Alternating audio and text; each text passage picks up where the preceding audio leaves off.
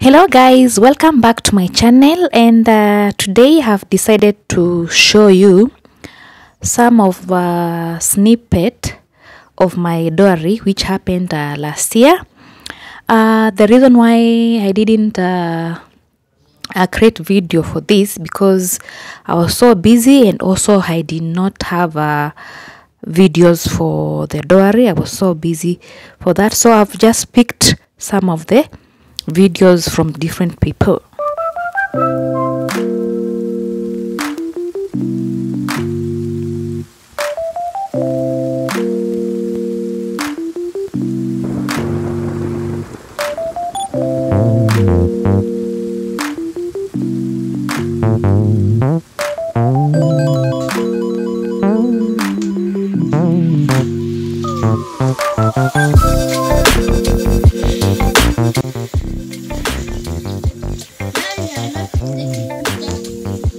I'm taking. Let's see what mommy is doing.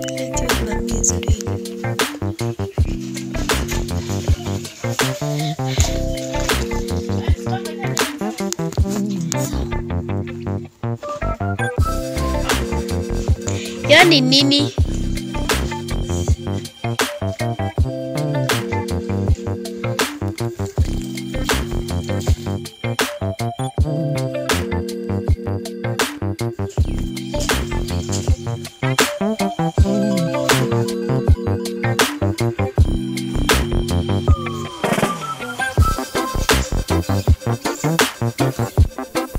Jamie is washing clothes. Me, I'm sitting here because my leg is broken. Can't wash.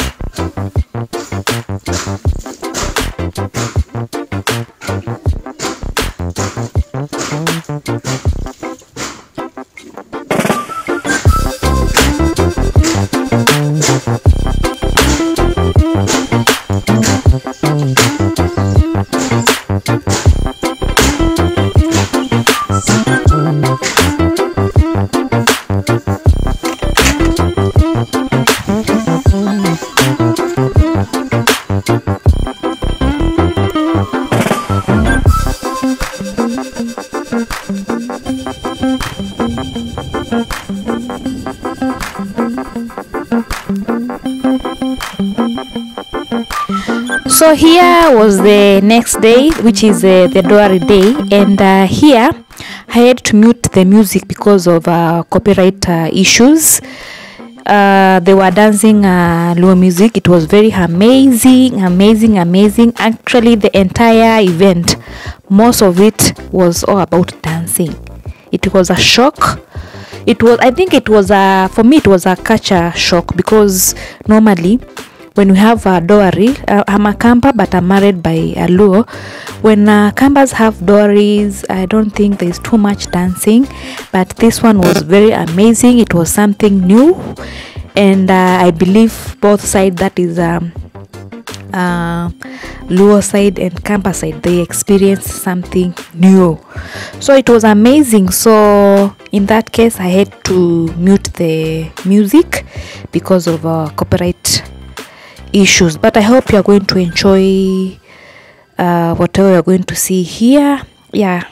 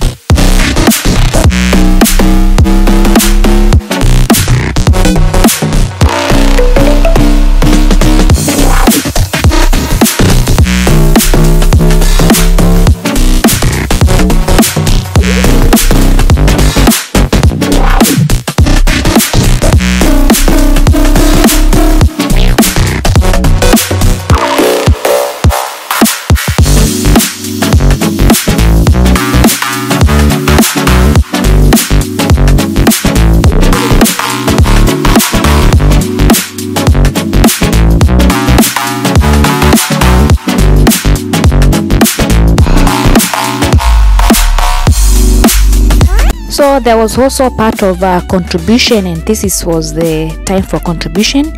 We believe that whenever a lady or a Kamba lady is married, they have to contribute something to both of us, like to the husband and to the wife who is getting married. So this was a part of contribution, and also it was a culture shock to Luo people. They were not aware of this, but they managed to make it happen and make it successful. As you can see, they are enjoying. Yeah, so that's it. It's good to learn from different cultures. Yeah.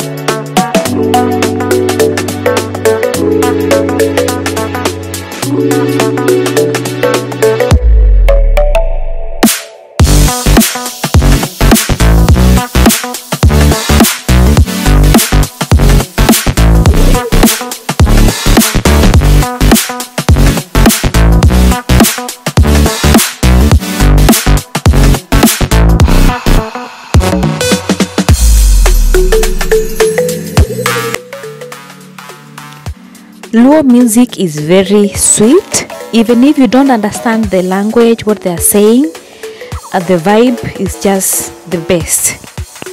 Here we have Kambas who are dancing, and also Luos, of course, because it was a Luo music. And let me tell you, you need to start listening to Luo music. I think it's the best, one of the best, will I say, beat or sound or vibe in Kenya, and also I think in the world in general. So big up to Luo musicians. Your music is the best, and I love that. I love listening to music, and I hope one day, I'm still learning the language, because of course I'm married to a Luo, and it's good also to learn language. And yeah, I'm still learning the language, and pole pole too, slowly yeah, my kids are learning the Luo language. They are faster than me. Yeah, so if you have not listened to Luo music, please start listening to that.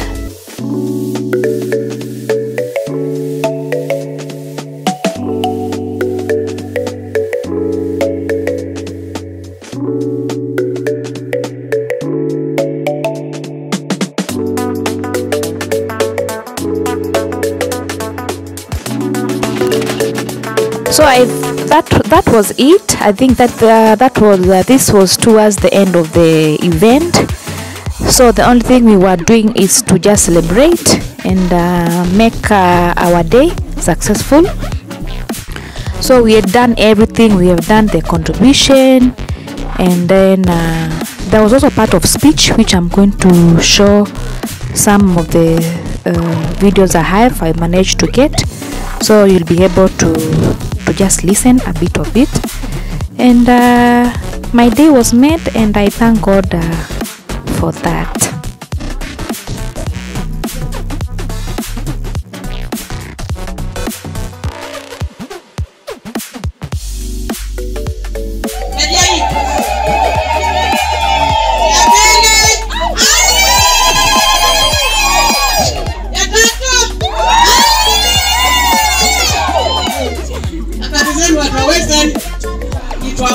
Mtusamehe sana.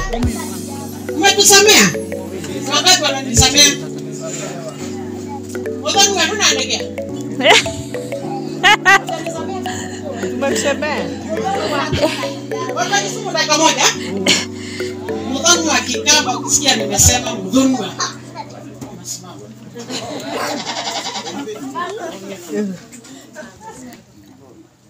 Bwana sifiwe. Amen. I like you. Thank you. Karibuni sana.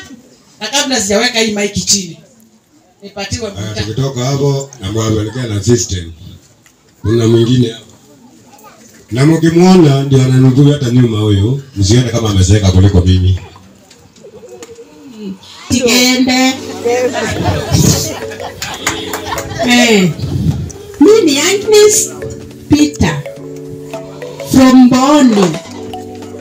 Wetu ni huko kwa kina Junior, seneta wetu Mutula. So thank you so much for watching, and until my next one, stay blessed. Nawapenda sana. Bye bye.